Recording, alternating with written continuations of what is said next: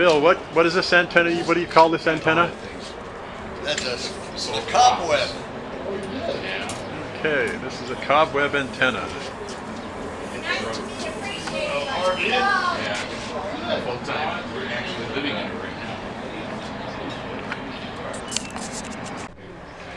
now. Right now, Bill is doing critical measurements. Now he is tuning up his antenna. Let's try that. Oh yeah, you're going to need to do that for sure. Increase the frequency and need to shorten the antenna. Whiskey 7 Zulu Tango. Whiskey 7 Zulu Tango. Whiskey 7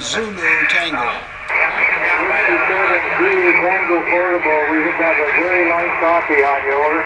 Roger, roger on the light copy. Handle here is Bill. Baker item love. You're about a 5x7 in Arizona. Handle here is Bill. Go ahead. Yeah, we got you checked into the over the hill gang, Roger. Yeah, Whiskey 7 Zulu Tango. Have a good day and thanks for stopping by. Yes, tell you there, over. Thank you very much. 7-3's to you. W7 Zulu Tango.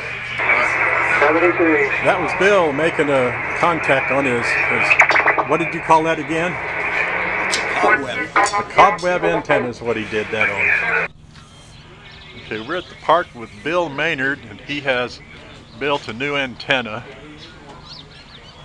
that is shortened with those loop kind of things on there. And here's Bill, and he's going to explain it. The concept is to see if we can shorten the length of a dipole by putting some insulators in between the buddy pole arms to put some loops down hanging on either side, and the loops are about 3 feet each, so there's an extra 6 feet on either side, which effectively reduce the overall dipole about 7 feet. Seems to tune from 1.2 to 1.5 across the 20-meter band, even at about 7 feet above the ground. So anyway, a concept, we'll see where it goes from there. Thank you. Yep, and these are the loops he was talking about, and insulators up there.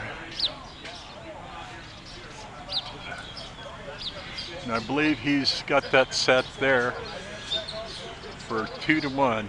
Anyway, very good.